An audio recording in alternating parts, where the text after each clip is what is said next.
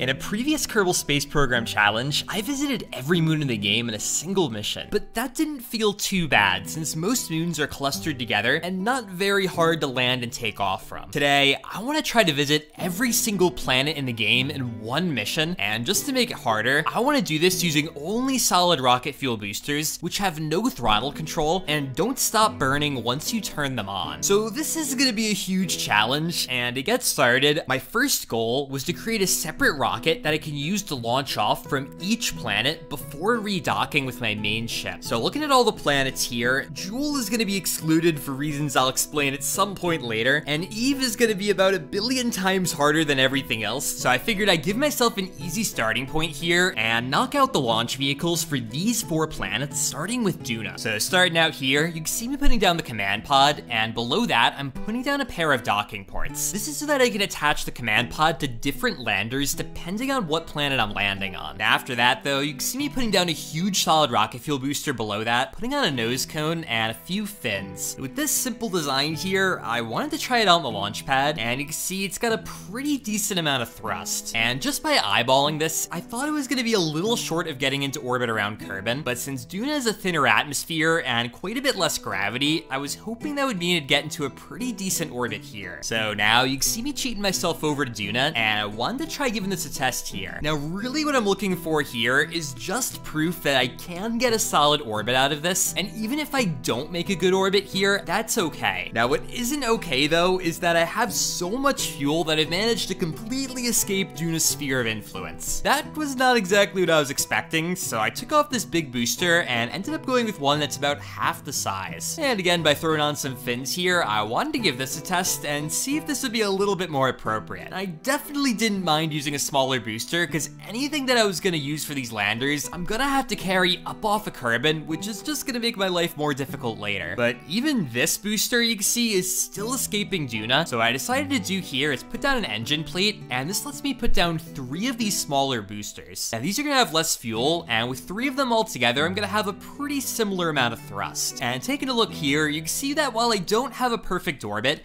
I wasn't escaping Duna, which was really all I was looking for. So I was satisfied enough with that for now. What I wanted to move to next was gonna be my Eeloo lander. The Eeloo is sort of Pluto's analog, and because of that, it's not terribly difficult to take off from here. In fact, you can see what I'm going with is an extra stability module and a single one of those boosters that I was using before. Pretty much as soon as I take off, you can see me starting to burn horizontally, and while my orbit definitely isn't circular here, it's at least theoretically close to what I wanted, so I felt comfortable with that, and I wanted to move on to the next planet, which is gonna be Drez. Now you can see for this, I ended up using a booster that's half the size, but overall it's pretty much the same rocket. The Drez is very similar to Eeloo, but it just has a lot less mass, and you can see with this, I almost got a solid orbit. And to push it over the edge, what I wanted to do was add on some of these Sepratron rockets, which are just these small little rockets that I can use to give myself a little bit more of a bump. So I got myself into a similar position here, warped over to the apoapsis, and you can see I ended up burning with those small boosters here, and not only did they end up getting me an orbit here, but they actually overshot that, and I accidentally escaped Drez. That wasn't ideal, but I can just use less of these, and I gave this another try here, and you can see that this time, I ended up getting a much more reasonable orbit, and this is something that I can work with. So with that done, the next thing I need to worry about is gonna be Moho. Now this is also pretty similar to the last two, it's just another rocky planet with no atmosphere, although it seems to have a little more mass than the last two. So I got pretty close to getting an orbit, but didn't quite get there. So I just once again slapped on some Sepratrons here, and trying this out now, you can see that I was able to get myself to actually escape Moho. So of course, I just took a few of these off, and with this, now I have takeoff vehicles for 4 of the 5 vehicles that I'm gonna need them for. But with Moho taken care of, the last planet I need to worry about now is gonna be Eve. Now the reason I saved this one is that Eve has a massive atmosphere, which makes rockets really inefficient. In fact, here, you can see me starting out by putting down one of these big rockets that I was using before and cheating myself over to Eve's surface and trying this out. Even this isn't even able to get itself off the ground. So to give myself a fighting chance here, I started out by adding on some of these Sepratrons, which have some of the highest thrust to weight ratios in the game. You can see on Kerbal, these things get me up to a ridiculous speed really quickly, and so I was hoping I'd at least get something here on Eve. And trying it out, I was able to get off the ground, which was a good start, but it's nowhere near as effective as it was on Kerbal, and before you even get to 300 meters per second, they ended up running out. So an idea I had here was stacking some of these engine plates on each other and adding varying amounts of these Separatrons to get myself in the air. Now, the higher I go, the thinner the atmosphere will get, which means that they'll get more and more efficient. So as long as I can punch through the lower layers of the atmosphere, I should at least have a fighting chance to get myself up and into orbit. And this plan kind of seemed to work here. I was able to keep myself going, but stability was a bit of a problem with these huge plates, and the atmosphere ended up just completely stopping me. So seeing that, I had another idea, although to make this work, I was gonna need to start with a normal rocket. You can see here, I got my big booster in the middle, and I'm attaching 4 on the sides. And after that, I headed on a smaller stage on top, and with that done, you can see me adding on some more decouplers. On these though, instead of adding boosters, I added on some strut pieces, and on that, I finally added on some motors. My goal with this design was to make some sort of helicopter to pull me up through the thick parts of the atmosphere, and then launch off my engines once I'm out of that really thick suit. I've never tried this before seriously on Eve, so I didn't know if this was really gonna be a viable strategy, but if it worked, I figured it'd be a really easy way to save on a massive amount of fuel, and especially since I'm limited to these solid rocket fuel boosters, I was really banking on this solution to work. And once I added on some solar panels to fuel those motors, I wanted to cheat this over to Eve and see how it would do. At first, it didn't really want to copy over the way that I wanted, so instead, you can see me trying this out on Kerbal, and spinning up these motors here, it wasn't quite able to get me off the ground. Considering that E's gravity is higher than Kerbal's, that wasn't a great sign, but trying out the middle stages, these seem to at least work fine. Now to solve that thrust issue, I wanted to add another set of motors to each one of these arms and see if that would help. And with this, you can see I'm actually able to get off the launch pad here, and I just started going up higher into the atmosphere. Unfortunately though, at some point, I lost a lot of stability and I started to spin out. That was a little confusing to me, but I thought the problem may have been happening because I didn't have enough batteries to smooth out when the solar panels weren't getting enough light, and so trying this out again, it seemed to do even worse this time. I was really confused why there was such a lack of stability here, and after a while, I ended up lowering down the propellers to give myself a better chance. And sure enough, this actually did seem to do a lot better, and I'm not quite sure why. I figured that having the propellers pull up the rocket would be better than having them push up the rocket, but I think there's some weird aero effects going on here that make this actually do a lot better. Now with this design, you can see I was able to get up to 7,500 meters before eventually things got a little bit weird here, but I thought that may have been due to lack of atmosphere, so I wanted to move this over to Eve and see how I would do. And you can see here, once I cheated myself over, I'm starting to move up through the atmosphere, and the solar panels immediately got ripped off due to the aero forces. That wasn't really going to be helpful here, and unfortunately that caused a lot of other issues. So one thing I did is I lowered down the arms, and I also turned on infinite electricity so I could at least test the stability of the device before I worried about the solar panels. Now, unfortunately, that didn't really seem to get me very far though, and I ended up turning over around 2,500 meters. So I added on some fins here to maybe stabilize me a little bit, and you can see I also raised up the propellers. Now it was looking very dicey for a while, but once I got up high enough again, the atmosphere thinned out and I was able to get some more stability. This design was working really well, and I ended up getting to around 14,000 meters before I had to fire off my engines. This alone was going to make a gigantic difference to the efficiency of my engines, and I could see I was generating a decent amount of thrust already. I had some other stability issues here, so I added on some fins, and launching off the propellers, I was doing quite a bit better. Now of course, I'm kind of cheating this whole time though by giving myself infinite electricity, so to deal with that, I added on some fixed solar panels, and these shouldn't fall off like the other ones. Now eventually though, I was running out of space to put these, and I realized that I could put them on the propeller blades themselves. It makes them spin a little bit slower, but I'm still able to generate some thrust, and you can see going up, it ends up performing about the same. But you can see here, once I got to around 10,000 meters, I wanted to try firing off my main engines and see how far I could get. And starting out, it was looking really good, and already by my second stage, I was well out of the atmosphere, and my third stage just barely was able to get myself off the ground. And what I wanted to worry about next was a way to get this rocket on the surface of Eve to begin with. Now there's basically no way I'm getting these big arms into orbit, so what I decided to do was attach them to hinges, and you can see here I can fold them up, and this makes it a lot easier to get this thing on the ground. Now, of course, another thing to do here is add on some parachutes, and I'm adding on some decouplers so that I can attach all these parachutes to. Now because of the thick atmosphere, it may be one of the only redeeming qualities of Eve that it's very easy to land on. As long as you have enough heat shields and parachutes, it shouldn't end up being too bad. And once I got all those in place, the final step is to hold this entire thing in a fairing, and this will let me get it up into orbit. So to test this out, I added on another engine plate to the bottom of this and strapped on a lot of these huge boosters. Now with this design, you can see me trying this out on the launch pad here, and while the propellers didn't really seem to react very kindly to all of this, I think it ended up just being some bracing issues for the most part. And what I really wanted to focus on here was deploying that fairing and using one of these boosters to deorbit myself from Eve. And I prepared for this here. You can see me starting up some of these heat shields, and I tried to teleport myself down into the atmosphere, although I ended up getting a little too low on my first try here, and it may have been a little too much force all at once. So I tried this again here with a much more gradual descent, and this time, while it sort of was working, I had a bunch of propellers exploding on me since they weren't protected by the heat shields very well. And that already is kind of a fail, since if I don't have my propellers, I'm not really going to be getting up off the ground. But another issue is that once I tried launching off my heat shields, they clipped into the rest of the rocket, and that set off a lot of chain reactions of things blowing up. This was kind of just turning into a huge mess here, so I decided to move around my fairing so that I could actually keep it intact as I fall through the atmosphere. This should protect the propeller blades as I'm coming down, although unfortunately it was a little too aerodynamic, and you can see that I ended up falling down sideways. Now the only reason this isn't exploding is because I turned off max heating for parts, so under any other circumstance this would be a complete fail. I was realizing that getting this huge rocket down might just not be feasible, and before I got in too deep, I wanted to make sure that my hinge system was gonna work to begin with. I never actually verified that deploying these hinges would work the way I wanted, and sure enough, they weren't really strong enough to hold everything together. For some reason, I thought they were going to be totally rigid, but that's just not how things work in this game, and you can see that they all immediately want to bend over to the side. This causes a lot of explosions, and so this design just didn't really seem to want to work. I think fundamentally it was a good design, but I wanted to trim down on weight as much as possible, and I also wanted to move my propellers to a much better spot. You can see there, I ended up stacking some on top of my control pod, and I'm trying to trim down the weight of the rocket as much as possible. Now with this, it's a much smaller here, and the propellers still seem to be doing a good job to get me up off the ground. I realized I'd get up to around 25,000 meters before I had to launch off my rockets. I was lacking a little bit of stability at first, but with some extra fins, I wanted to give this another shot here, and already it was looking pretty decent. Now with just the 3 stages that I had, while I wasn't quite getting into orbit, I wasn't really that far away either, and I figured that one extra stage on the rocket should do the trick. Now unfortunately, this was going to add quite a bit of weight here, and giving this a shot on Kerbal, it wasn't quite able to lift it off the ground once again. But really all I had to do was switch out my double motor mount to a quad motor mount, and once again, it was getting off the ground just like before. This ended up just being a much better design overall, and you can see I could launch off that bottom stage here and start building up my speed.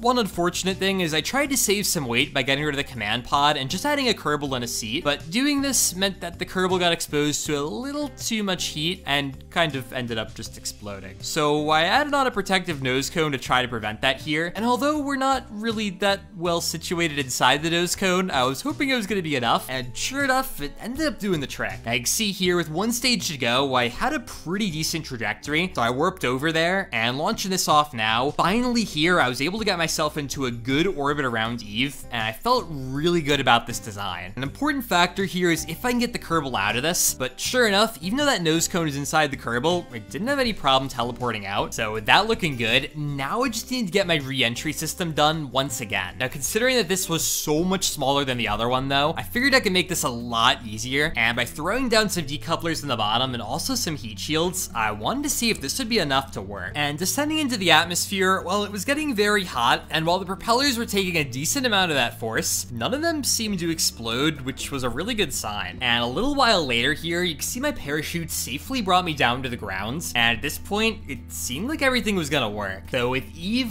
finally taken care of here, now I just have to make landers for all of the other 4 planets. Now, with the exception of Duna, I am gonna have a new challenge with these other planets, and you can see here, I actually wanted to start off with Moho. Now, what I'm doing is adding on some legs, and I'm using some decouplers to attach them. On one of these decouplers, you can see me adding on a lot of these Sepratron rockets, and these are gonna be for fine control. Now, I also added on some some big boosters to slow me down here, and you can see once I get around Moho, I'm firing them off now to get myself onto a collision course. Now, what I meant by those Separatrons being for fine control is you can see here, after I launch off my big boosters there, I could launch off the Separatrons and actually just slow myself down a little bit. The plan is gonna be to get myself near the ground, fire those off at just the right time, get myself to stop right above the ground, and then throw away those small boosters. Now, while I didn't quite execute that perfectly there, at least in theory, this should work fine. So seeing that, I wanted to add a similar system to my Dreslander now. I can see overall, this is very, very similar, although this time I'm using some smaller landing legs. I'm actually going to use the Separatrons as my main stage to get myself to slow down. I'm not going to be orbiting that fast, and the rocket's so light that I can pretty much just get away with these Separatrons. Now, once again here, I didn't quite get this to work the way that I wanted. It ended up smashing into the surface. But again, in theory, this should work. So it was okay to move on here to my final lander. Now, for the Duna lander here, I actually can get away with the heat shield and some parachutes since there is a thin atmosphere. Now, I was a little concerned that the atmosphere wasn't going to be thick enough for parachutes to alone do the trick, but I figured I might as well give it a shot here because it would be pretty convenient if it would work. So in orbit here, you can see I deployed that heat shield, and while I was trying to burn away, I noticed it was interfering with the thrust from my rocket. So I ended up deciding to get rid of the heat shield, and I was really hoping that without a heat shield, I would be able to slow myself down.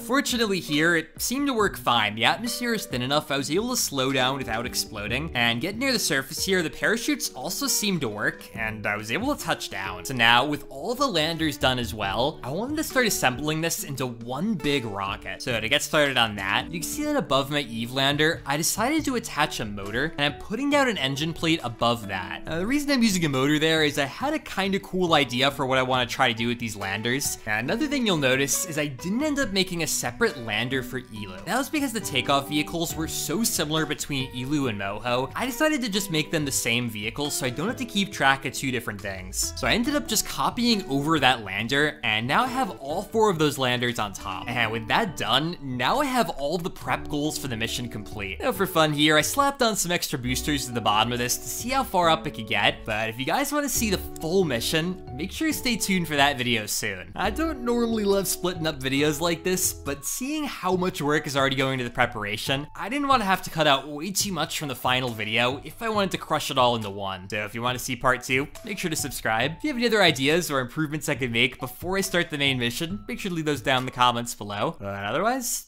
till next time.